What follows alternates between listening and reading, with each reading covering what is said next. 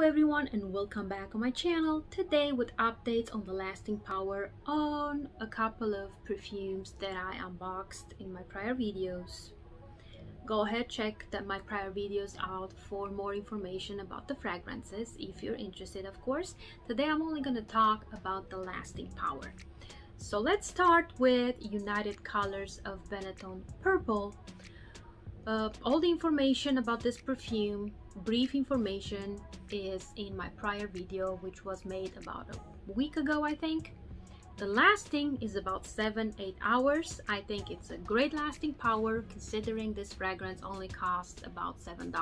That's what it starts online.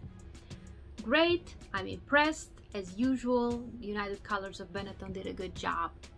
The next fragrances that I'm going to talk about are the collection Dolce & Gabbana, the Anthology, which I like, but the lasting power is not the best.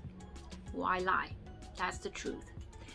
Le Batelier, number 1, lasting power 4-5 hours. The next one is Le Fou, which the lasting power is also about 4-5 hours, tops 5 hours, at least on my skin. Might be my skin the reason, you never know.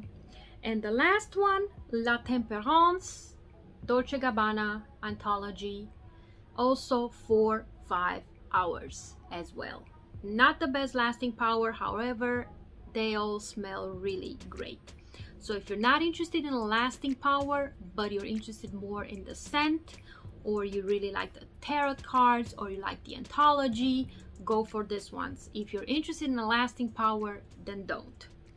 So this was the update on the lasting power on these perfumes. Thank you very much for watching. Until next time.